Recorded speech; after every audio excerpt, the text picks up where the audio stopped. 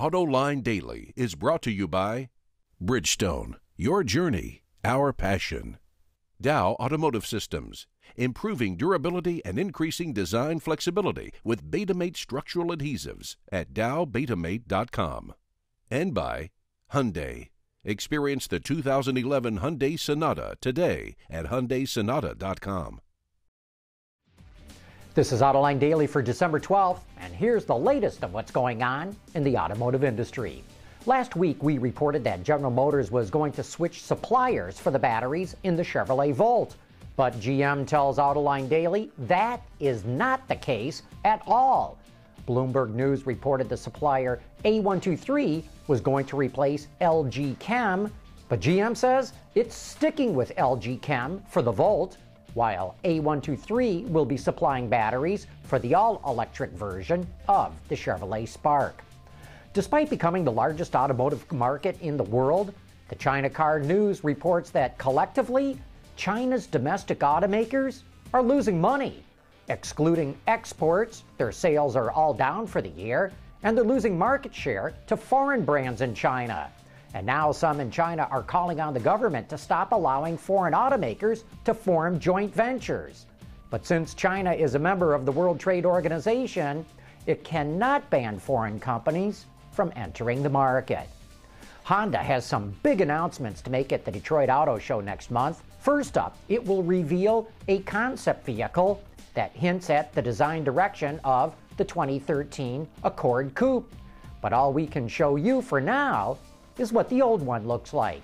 Then there are three Acura unveils: a redesigned version of the RDX crossover, a new compact sports sedan concept called the ILX, plus a teaser for its revived NSX sports car. Honda, and especially Acura, have been getting clobbered lately, and both brands desperately need new product with better styling, and we can't wait to see what they've been working on. Well, it took a few years, but it's finally happening. BMW is following Mercedes-Benz and Audi into the four-door coupe sliver of the market. The 6 Series Gran Coupe has the CLS and the A7 in its sights, but I do not know why these luxury brands persist in calling a four-door sedan a coupe. By definition, a coupe, or coupe, however you want to say it, but by tradition, it's traditionally been a two-door. I think they want to trick sedan buyers into thinking they're buying a car that a younger person would buy. Younger than them, at least. And earlier in this year, BMW announced it was stepping up efforts to develop carbon fiber for use in its cars. Toyota is already manufacturing parts of its LFA sports car out of the material. And now General Motors is teaming up with Japanese company Teijin to develop carbon fiber technology to potentially use in its cars. Teijin has developed a new process to mass-produce carbon fiber reinforced thermoplastic components in less than 1 minute. The fight over higher blends of ethanol and gasoline continues in Washington, D.C. According to the Detroit News, 70 members of the U.S. House of Representatives, both Democrats and Republicans, want to block the use of E15, or gasoline with 15% ethanol. Currently, there's about 10% ethanol in all gasoline used in the U.S. The House members say E15 will destroy engines and that further testing is needed. But the EPA has already approved its use earlier this year. Even so, the House voted to block the EPA from implementing E15 regulations. This new effort would include the block in a spending bill to fund government operations through next year. I'm Andrew Justice in Suttons Bay, Michigan.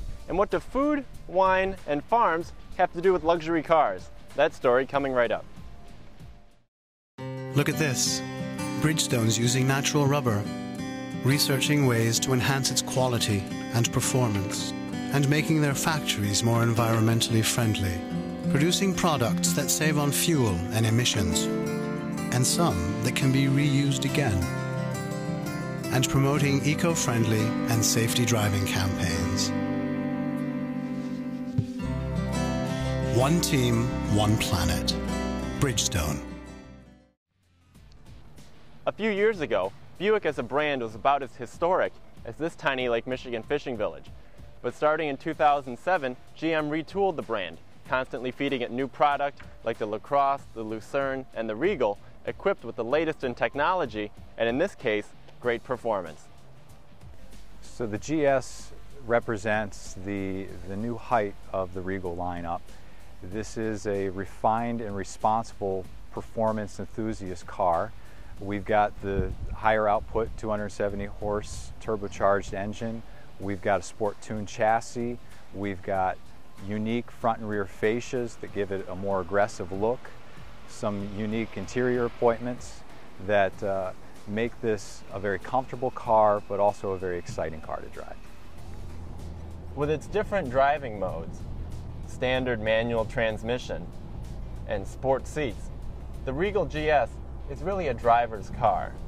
And it's products like this that explain why Buick is having such success nowadays, attracting new and different buyers.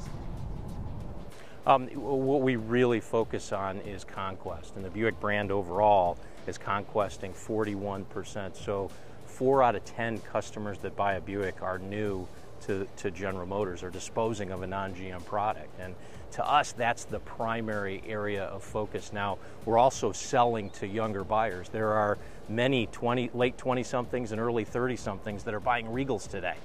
And so the product portfolio is such that it's an inviting, beautiful sculptured exterior design with quiet, comfortable interiors.